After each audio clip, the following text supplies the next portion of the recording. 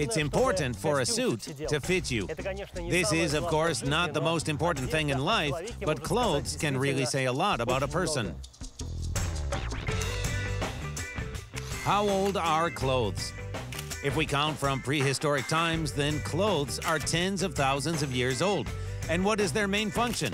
It's just the same, to protect people from the environment. But protection depends on the environment. There are special clothes. They make a person invulnerable to fire, cold, and a complete lack of atmosphere. Super suits are for empowering people with super abilities. In this film, we will show you such super suits: space suits, fireman suits, powered exoskeletons, super suits in the project experiments.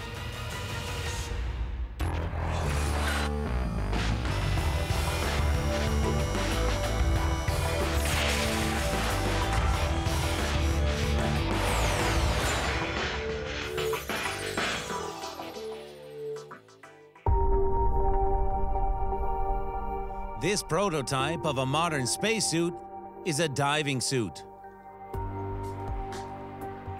Of course, plunging into the depths is not something like going into space, but there are similar features. There's a difference in pressure inside and outside the suit, lack of atmosphere, cold, even the origin of the word suivre, which is a verb to follow. And these are modern spacesuits. There's an excellent collection in the museum at SPE Zvezda, an enterprise for which over half a century is engaged in the development of life support systems and various spacesuits. One of the main misconceptions about spacesuits is that they all can get a man into space. But it's not true.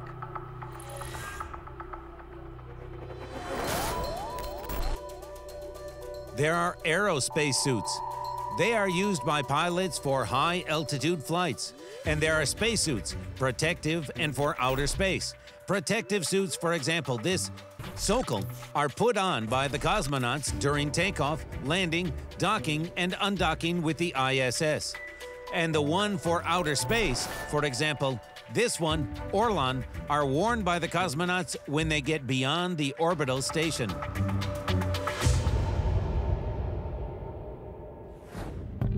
These two types of spacesuits are often confused, although they share some obvious external differences: color, size, name, and even more than that, it is believed that in the protective one, for example, you can work in space. But this is absolutely unacceptable. The suit Sokol is an insurance in case of an emergency, for example, or depressurization of the descending vehicle. The spacesuit Orlan is only for work in space, and they are not interchangeable, like you can't interchange the car and the train. These are just two supersuits for different tasks.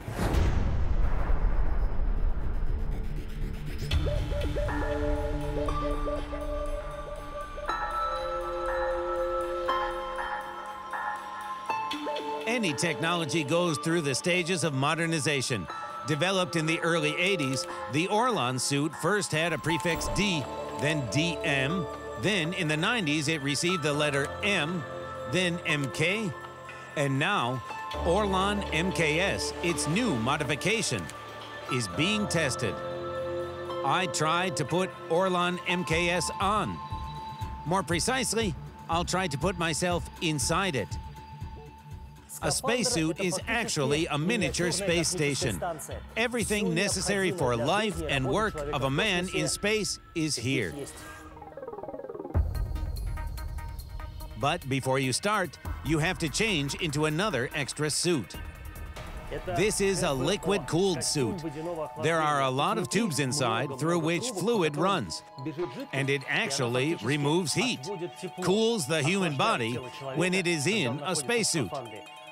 I'm not going to be hot. So what do I have here? First, a liquid-cooled suit. Secondly, there's underwear under it. A shirt with a high collar and pants. It's all made of cotton. Socks and gloves as well. Balaclava with headphones and a microphone. The protruding tubes are the docking of the water cooling system to the suit pump. Wires connect to the communication. The latest generation spacesuit Orlan MKS and the cosmonaut are ready. Great. You can start entering the spacesuit. You can't call it anything but entering. I will try to do everything as slowly as possible so as not to make any mistakes. Well, we will control it. Hands and feet go down. Put in the head. So, well, as far as I can see, everything is fine. You can turn on the ventilation. Now I'll turn it on. Okay. And we can close the door. By the way, the door looks like a knapsack or a backpack, is a container for most of the spacesuit systems. So, we're closing, tighten, that's it, I'm inside.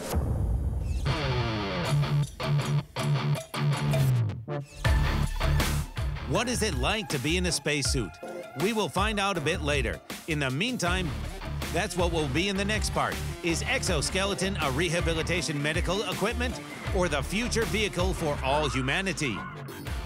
Fireman suit. We conduct an experiment. What temperature the person can sustain inside. Program experiments and real super suits. To be continued.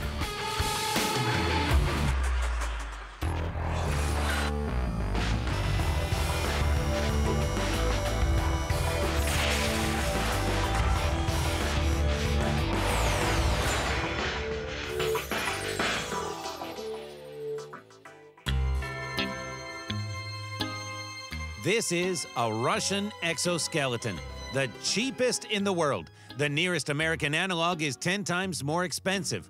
Well, that's just for comparison. Exoskeleton comes from the Greek outer and skeleton. The name does not quite accurately convey the meaning of this device. The skeleton consists of the same bones, and here are still artificial muscles that allow this device to move itself and the human body. A bit of history. In the 1950s, a prototype of an industrial exoskeleton was created. We saw what it is in the movie Alien. Such a man plus a powerful loader performing all his actions. It didn't enter production. In the 1970s, a prototype of a rehabilitation exoskeleton appeared. This is exactly what we will test today. It did enter production. And finally, recently in the 21st century, the development of the military exoskeleton began. In the long term, it will be approximately the same as that of a well-known hero of comics and cinema. True, apparently in the very distant future, but whether it will enter production or not, this apparently will be a very big secret for a long time.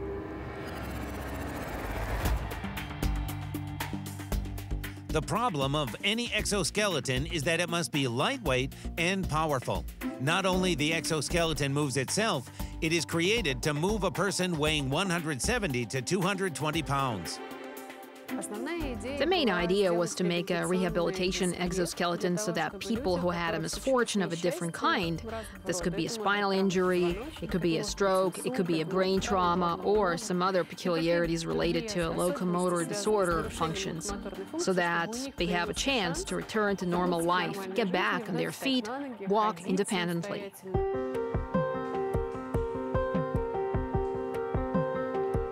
A couple of years ago, Sergei had a spinal compression fracture. After the operation, there was only a wheelchair. Exoskeleton for him is not a full replacement of his legs, but what is called rehabilitation in medicine. As if a reminder to the body, remember, that's how you can stand, walk, move your legs, sit down. And although an exoskeleton itself makes the movement for you, but the signals constantly fly to the brain. My feet walk. And there will be another medical term, feedback form. That is, a little by little, the entire body, as if forcibly, is trained to walk again. At this stage, the exoskeleton can hardly replace a wheelchair. But in the long run, if the work continues, new technologies, new materials will appear. It's quite possible. And here I also get lost in the formulations. How to say correctly, put on an exoskeleton, get into an exoskeleton. Now we will dress you in an exoskeleton. You sit here. Like a normal chair? Yes. Okay. Even if a person can walk independently, it is unlikely that he will be able to get dressed in this device without assistance. Exhale. I exhaled. It's necessary to tighten everything. It really does resemble a corset. Yes. Can you breathe? I can breathe for now. Now, the exoskeleton is controlled either with a tablet or buttons on the crutches. But since I'm an inexperienced pilot, the first option is for me, another person's management. I'll secure you from behind, don't worry. Good. Go. 1, 2, 3. Get up. Wow, God. Yes. Actually, it's quite tough. Okay, and put the crutches slightly forward. Yeah?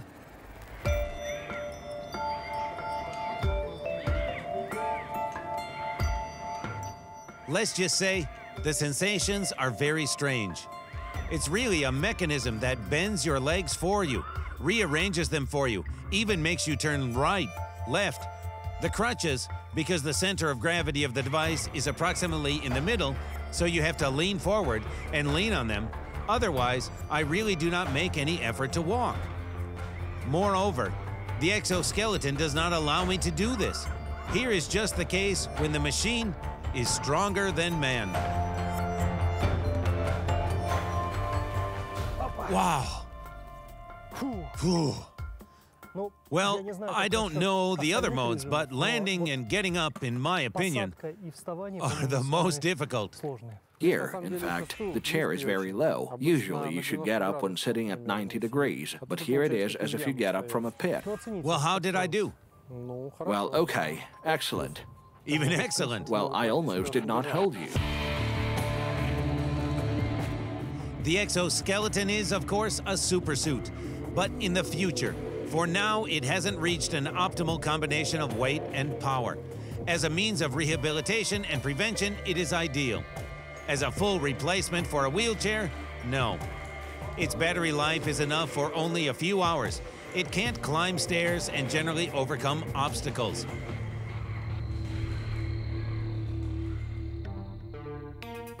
By the way, how's the suit going? We stopped at the moment when I climbed inside. So what? What are the first sensations? The suit is completely unfit for working on Earth. Well, that is under gravity conditions. For example, the spacesuit Orlan MKS weighs 243 pounds. If it were not for a special support device, this one, I would have been lying on the floor a long time ago, just crushed by the weight of this system. In general, what can you compare this supersuit with? With a bath escape, a spaceship. Strangely enough, the simplest thing is to compare it with a ball for sport. Any ball, as a rule, has two shells, the internal chamber and the outer tire. The chamber holds the pressure, the tire protects the chamber. One cannot work without the other. So the suit consists of internal insulating and external protective layers. There are a lot more of them than in a ball, but the function is the same. The original device, Valsalva, the one that is now near my chin, can be mistaken for, well, let's call it a nose scratcher. Well, that's what it is. That's when you want to scratch your nose. Then you can do it like this. But in reality, this device is designed to blow the astronaut, like to level the pressure, so as not to put pressure on the ears. This is done in this way. Here is a nose that is pressed to two sides. Here I press my nose to two sides and just blow air in the nose. That's it. And you blow. Roughly, the same thing happens on a plane when it gains altitude or, on the contrary, descends to the ground. Well, I just can't do this with my hands. What are other systems that are placed in the Orlan MKS spacesuit? And what do all these buttons and toggle switches turn on or off? We'll find out later. In the meantime, Fireman suit. What temperature can it withstand? And what kind of fire can you handle? Supersuits in the program Experiments. To be continued.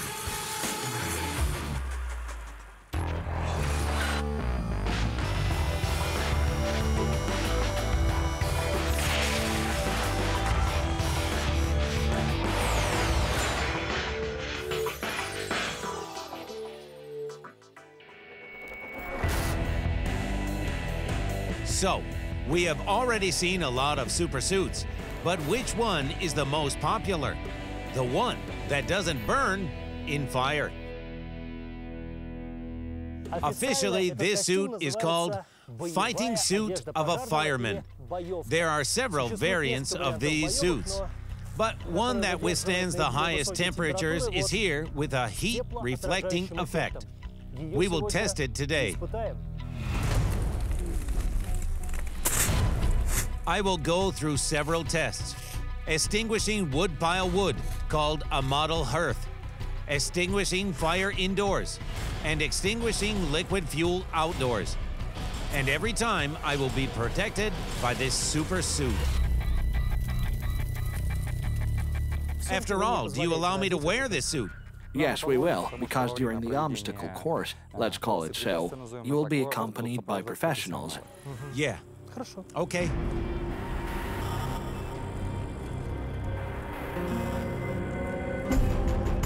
I'm getting dressed. Basically, if to put it briefly, the fireman's clothes are first and foremost thermal insulation. So it is very hot in them. Thick pants, thick jacket. The laws of physics cannot be fooled. What protects you from heat also keeps the temperature of your body in. Done. So we set the model hearth on fire. Ignite. We must wait until the firewood is kindled. And fight. For better visualization, in addition to normal ones, I will shoot with high-speed and thermal imaging cameras. Hold on to this. Press from above. The second hand on the nozzle. Forward. Yeah?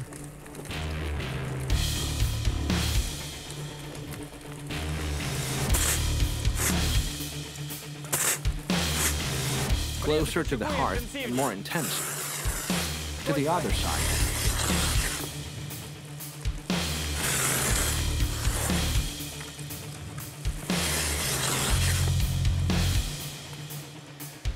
Well, that's it seems. Somewhere else, it's still crackling. Well, it's considered not a very dangerous fire center, and I didn't even feel the temperature of the flame in the suit. Immediately, the second test comes. There are a lot of fires in the transport container. It will be difficult.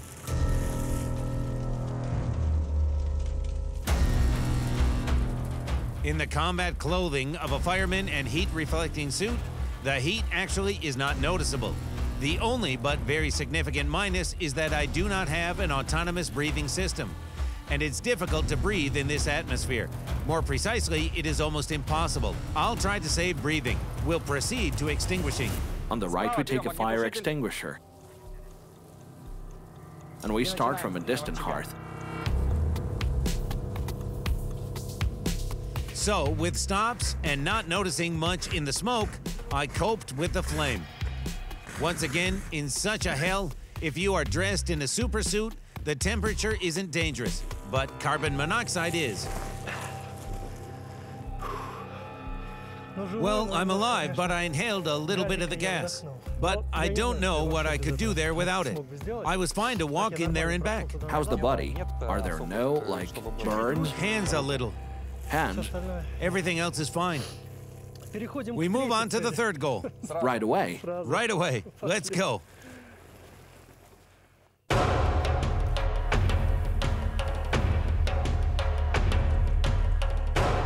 The last and most dangerous test.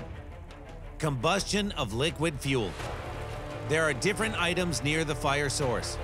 Table, chair, clothes hanger, so you can see how strong the heat is now. First, I'll just walk around by the fire.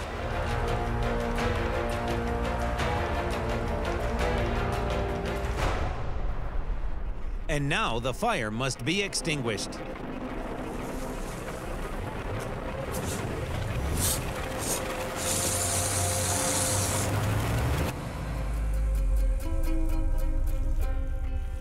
Ha ha!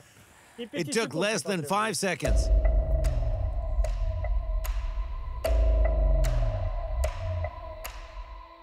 So, in the combat clothing of a fireman and a heat-reflecting suit, even the temperature of an open flame is not felt.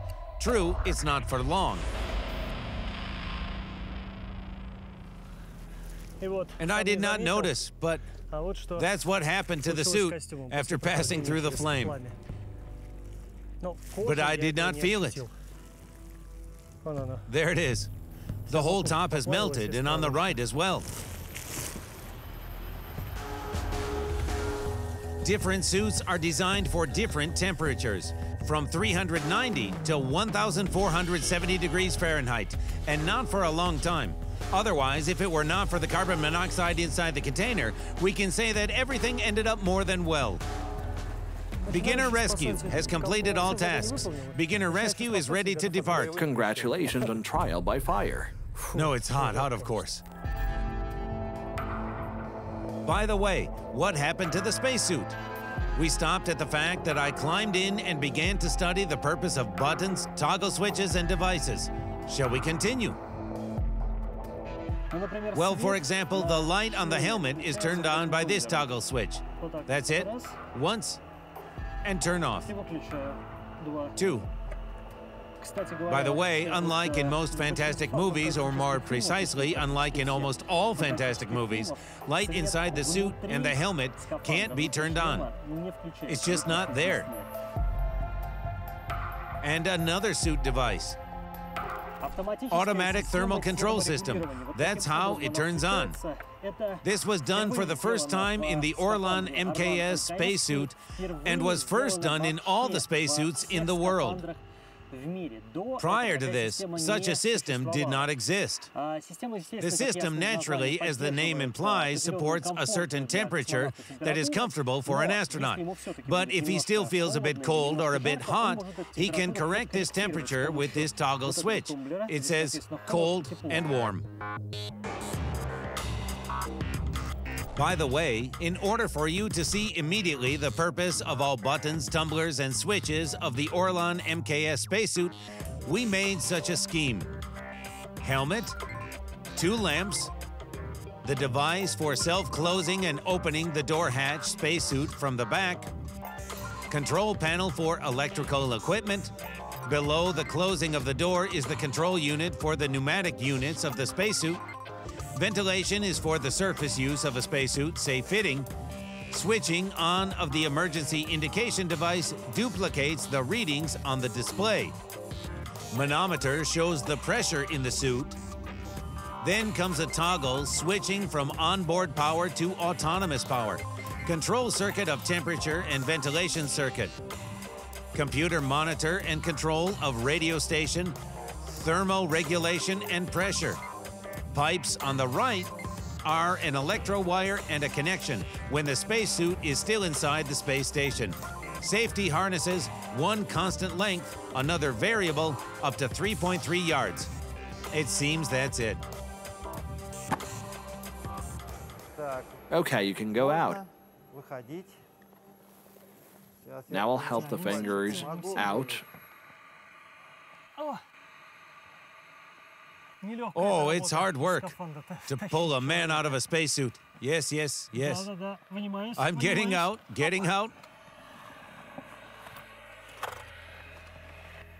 Wow. I got out. You can undock everything, all systems. So well, the job was successfully completed. More than an hour or so I spent inside the suit. Yes. This is an impressive period of time, and I think you felt what it means to work inside a spacesuit. We are used to seeing supersuits in fantastic films, and it turns out that they do exist. Their task is to empower people with super abilities, but not for fictional missions and tasks, but for quite specific ones. For work in those conditions where, without such protection, anyone cannot last for more than a few seconds. And what other powers do supersuits have? We'll show them to you.